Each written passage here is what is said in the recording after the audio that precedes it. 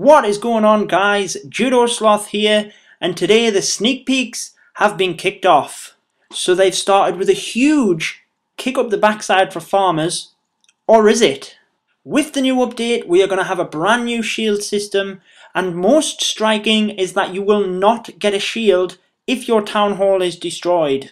So gone are the days where you could have a base like mine, whether that's for farming or high-end trophy pushing where you just want that shield. It's not gonna happen. The new shield system will work off damage to your base. So 30% will give you a 12-hour shield, 60 will give you a 14-hour shield, and 90% plus you will get a 16-hour shield.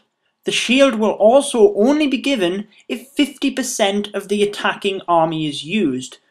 And this also says that it is calculated from the defender's town hall level. So I'm assuming that me being a town hall 10 and having 240 troop capacity, that the attacker would have to use at least 120 troops for me to get a shield. The other big change is attacking with your shield. So traditionally you would lose your shield if you made an attack outright. Following the new update, you will not break your shield by attacking, you will merely reduce the amount of time you have on your shield. You can also search without breaking the shield, and it's only when you make a physical attack that your shield is reduced in time. So you'll see by the image there that your first attack reduces your shield by 3 hours. However, multiple attacks, the penalty will be greater. So we're thinking that this is 4 hours for your second attack, 5 for your third, etc, etc. However, the fact that you can search and not break your shield means that if you're high-end trophy pushing, you can continually search until you find a huge trophy offer. Likewise, if it's loot, you could continually search until you find a huge loot offer, whatever it is that you're wanting to find.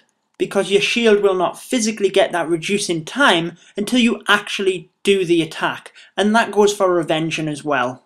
So on the face of it, as a farmer, you're not getting that shield by putting your town hall out. However, in theory, there should be more loot available when you're searching, because this is everybody that's going to be affected.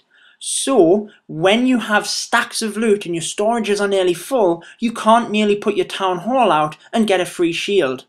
So you should find them larger storage raids, I would think.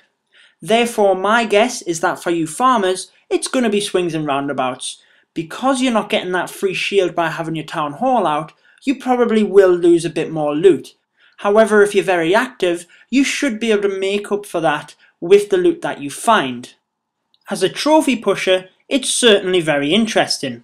It's kind of how it should be, but you shouldn't see the town halls on the outside as you're pushing up, because people won't be giving them away for the 1 star, because they're not getting that free shield.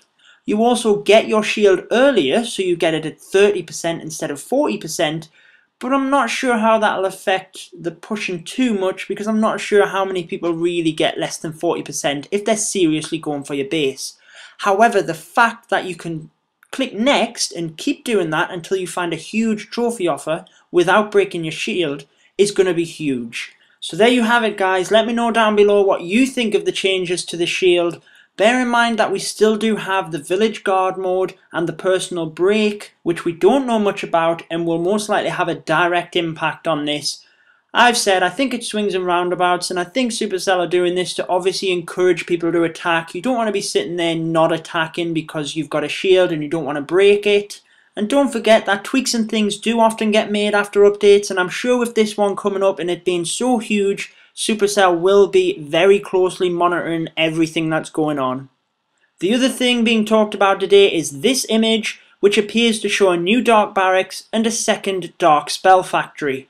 This was shown on the new Clash of Clans website, which if you haven't checked out already, go and check it out because it's fantastic with lots of resources on there. If you have a look now, it's not there, but this was on Wicked Gaming's video where he went over the website and he seemed to go back to this part at the end and showed you this image. Whether it's true or not, we'll just have to wait and see, but it did appear to be on the Clash of Clans website, and they did share his video on social media sites. What do you guys think? I think it's great. If we're getting a new troop, that's fantastic. Maybe it's something to do with that new defense. We'll just have to wait and see. This has been Judo Sloth, and until next time, peace out, guys. Stay tuned for more Clash of Clans.